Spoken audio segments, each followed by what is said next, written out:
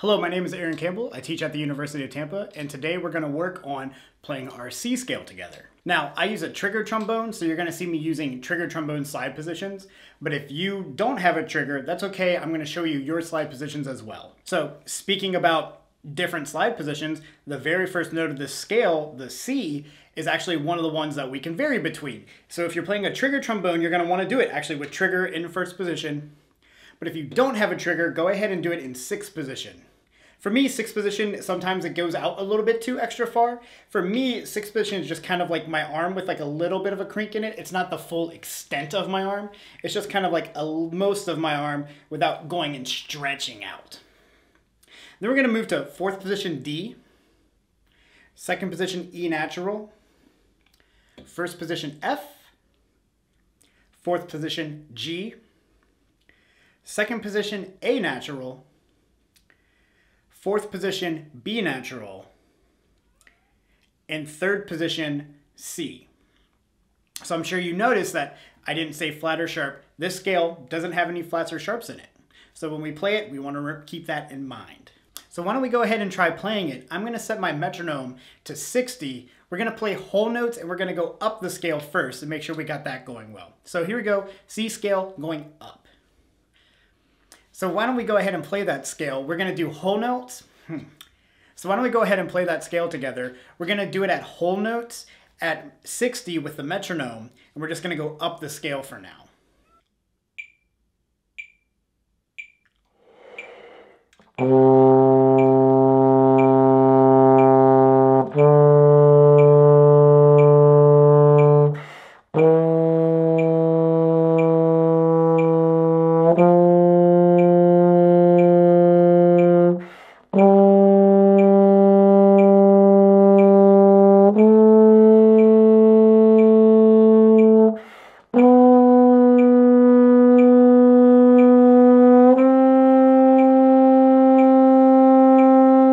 All right, great. Now that we can go up it, let's work on going down. So we start on that third position C up top above the staff, then move to B natural in the fourth position. Not a heck of a lot of motion there.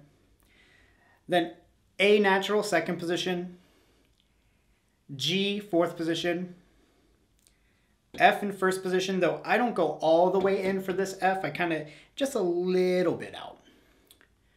E natural in second position,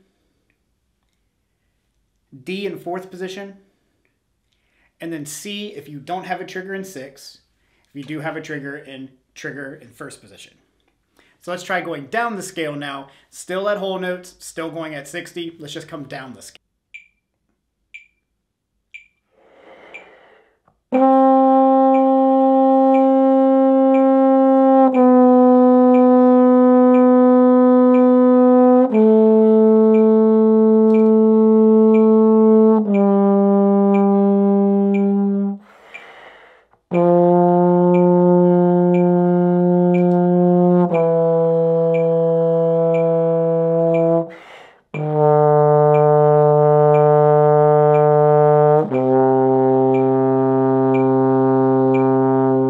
Great, so now that we can play it up and down, we're going to add the arpeggio toward the end of it. Arpeggio just outlines the major chord or the first note, third note, fifth note, and then the octave or the first note again, just the higher version. It just outlines those notes. So we start on that C, either sixth or in trigger, move to the E, second position, fourth position G, and then C, third position. So let's try playing that up now in whole notes, just like we did with the scales.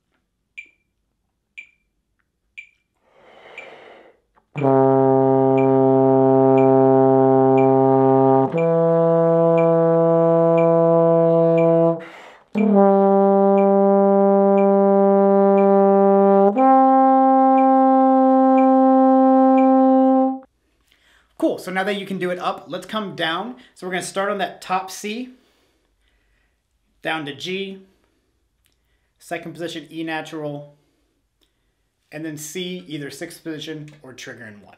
Let's try coming down that arpeggio now. Same way that you did earlier, just 60 whole notes, working our way down the arpeggio.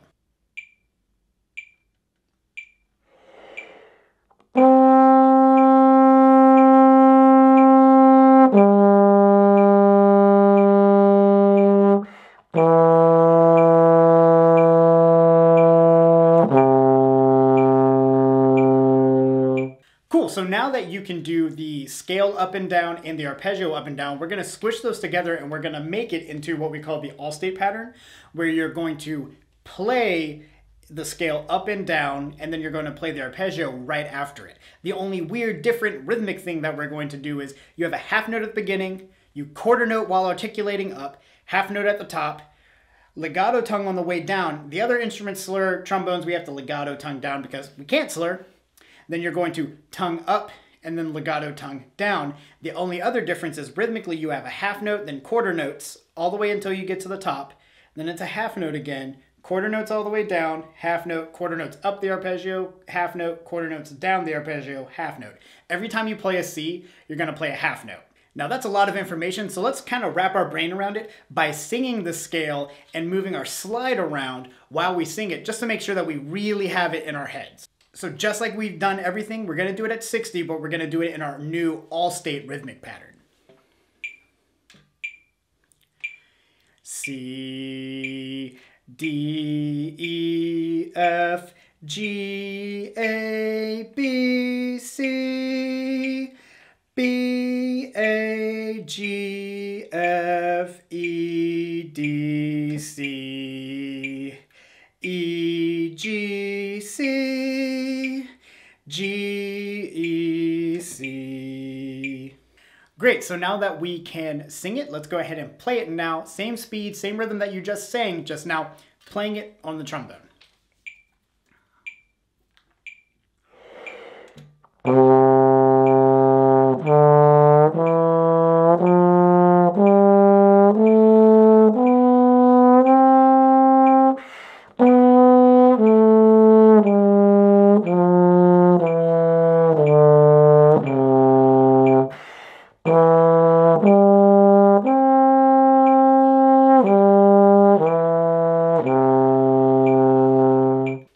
Awesome, now that you've got that really working well, let's go ahead and bump it up just a little bit and go at 80 beats per minute.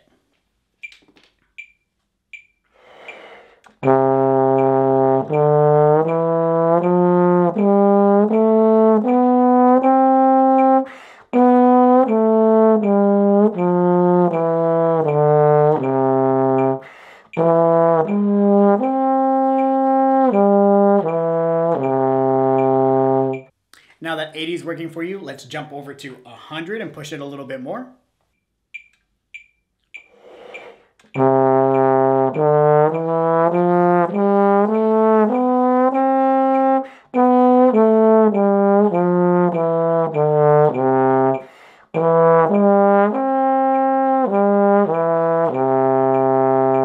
And let's go as fast as we will in this video. Let's go at 120 and see if we can do it at that speed really well. Now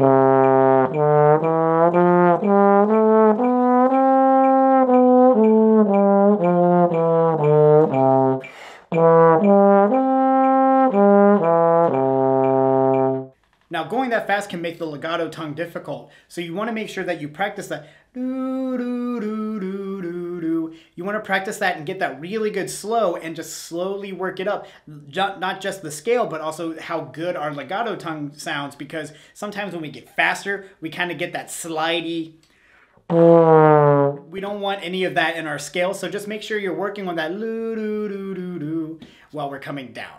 So most of the time when you see the all-state pattern written out, it's actually not in half note then quarter notes. It's actually going to be written in quarter and eighth notes, and we're going to work on doing it in that rhythmic pattern right now. So that 120 that we just did, I promise you we're still not going any faster than that, but that 120 we just did, if you listen to that, that's 120. And if I cut that in half, that's 60. And we're going to do it at quarter and eighth notes at 60, but it will still feel like the 120 did when we were doing it half note and quarter notes. But just like we did when we learned the all-state pattern in the first place, let's go ahead and try to sing it at this new rhythmic pattern just to make sure we can really wrap our heads around it, and we'll go ahead and move our slide at the same time as well. C, D, E, F, G, A, B, C, B, A, G, F, E, D, C, E, G, C, G, E, C. Great, so now let's try playing it in the exact same way that we just sang it.